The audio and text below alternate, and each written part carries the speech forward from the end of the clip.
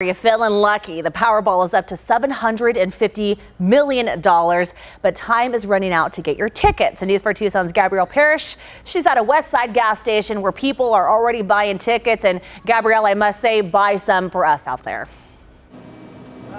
Yes, Monica, I am going to buy some tickets. I actually bought one already, but literally at least within the last hour, 100 tickets have been sold at this AM/PM gas station. And of course, I got that ticket for us. So if we win, we're not going to have to work anymore. I'm just kidding.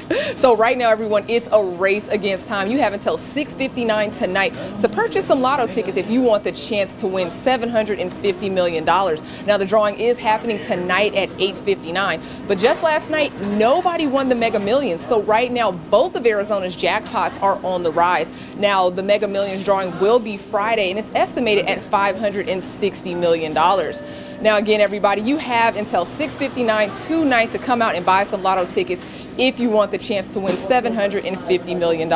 Reporting live from the West Side, Gabrielle Parrish, News 4 Tucson.